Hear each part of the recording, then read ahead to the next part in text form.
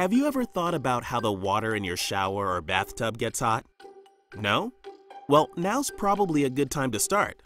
Water for your bath or shower might be heated by natural gas. What else do you think runs on natural gas in your home? Natural gas can help us cook meals, get clean, stay warm, and dry our clothes. But there's also a few things you need to know when natural gas is used in your home. First, never play near appliances. You might have seen a blue flame on your stove at home. That's how you know it's working correctly. If it's bright yellow or another color, it might mean the stove isn't working correctly, so be sure to let an adult know. And it doesn't happen often, but you should know how to tell if there's a gas leak in your house. You can't see natural gas.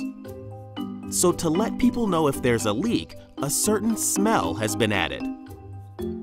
Rotten eggs.